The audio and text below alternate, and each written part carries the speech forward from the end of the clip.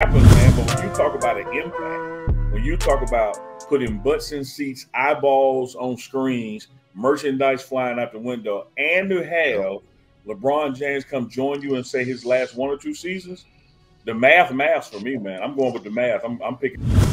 And we back on once again, baby, with Unc and Chico. The pregame show and Big Dog Chico checking in to you right now. On the heels of the NBA Finals, we got Jaylen Brown as the NBA Finals MVP after they defeated the Dallas Mavericks, of course. You predicted it. You said the Celtics was going to win. I thought the Mavs somehow was going to be able to pull it out, but Man, damn. look, Chico, I don't even want to take credit for it, man, because the thing is, I wanted like Kyrie to get one, right? So like I told Coach Sapp on Wednesday was Warren, I said my heart wants the Dallas Mavericks. I said, man, but my basketball IQ, like Boston, just a better team. They, outside Luka and Kyrie, you really can't even just name folks. When you get past Brown and Tatum, you got Porzingis, you got Drew, you got old man Al Horford out there still playing. So they got a team, man. So hats off to them. One of my critiques, so I got to tell you this, big dog. One of my critiques in the post-final celebration, I think Tatum was just trying too hard, man. He was trying to make the moment, man. You can't make the moment happen. Just let it happen. I saw a meme where he was recreating. He did this scene. He did the Kobe. He did the Kevin Garnett. Yeah. He did all of them. Yeah, he was. Like, you got to make one for yourself, dog. Yeah, man. Just react naturally. Like he was wanting that moment that was going to get replayed and replayed. Man, that's not to him.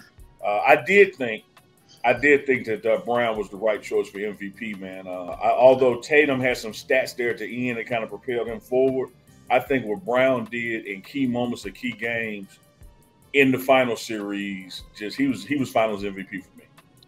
Well, I think they're saying he was one of the only ones that have led his team in points, rebounds, and assists, but one of the only ones who didn't win the MVP after doing that. But I think it was because of the up and downness of the way he played throughout the series and the consistency of what Jaylen Brown did, plus his defense also, which put him over the top. Hey man, they're trying to figure out what they're gonna do with Chuck and Kenny and Ernie. They just need to call us up because you just said it perfectly. That's exactly what it was. At the end of the day, Tatum might have had better aggregate stats, but there were some moments during some of those games he disappeared, whereas Jaylen Brown was just consistent. Every single moment of the game, he was there, and Tatum was like, "Okay, big moment here, disappear 10 minutes. Big game here, play the next game." So I'm gonna go. I'm not gonna be the stat guy. I'm gonna be the impact guy, and I think Jaylen Brown had the biggest impact in that finals for the Celtics. Exactly, and you saw how he was talking about going at Luka and denying Luka the ball. All of that stuff plays into the MVP factor. With him, his defensive prowess against Luka Doncic, and Kyrie just happened to be off throughout the season. Had one good game that last game, but most of the series he was just off, surprisingly. And the other guys, of course, weren't there to score. You had Luka and Kyrie there to score. So probably some additions to be made for the Dallas Mavericks team.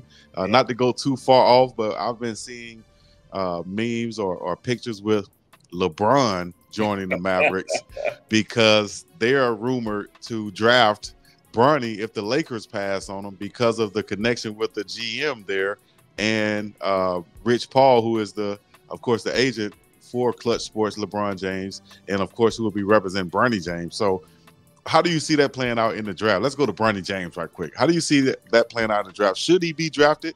Is he an NBA player from what you've seen? And let's go to we'll look at it from a business standpoint too. As an owner, would you look to draft him? Oh my God, you just hit it right there at the park. As an owner, absolutely. Because as an owner, I'm paying these bills. As an owner, I got to look at the expense side and the revenue side.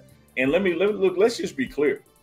This won't be the first draft in NBA history where somebody has picked somebody that wasn't better or worse than the people after them.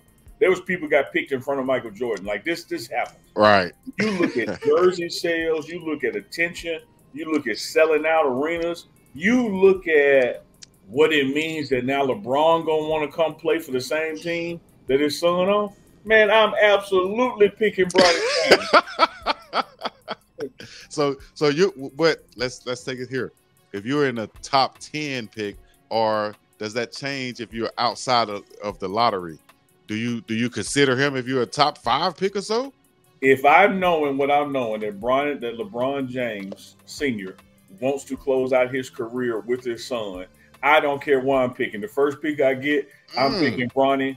I take the criticism, I take the hit, because again, I mean, Sam Bowie went before Michael Jordan. The league survived that.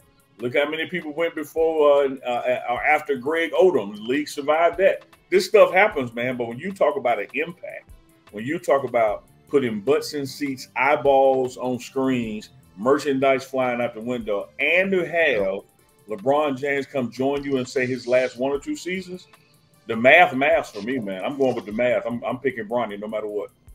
I agree with you to a certain extent. If I'm like the Atlanta Hawks, right, and they have a chance to get that kid, the Alexander kid, I think from Australia, 7'1", might be a KD type player, projected to go number 1.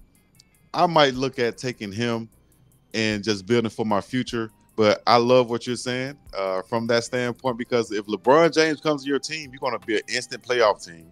Your revenue sales going to be out the window. See, the game's going to be sold out. You know what? See, you're right. You're right. Look, you making my point for me.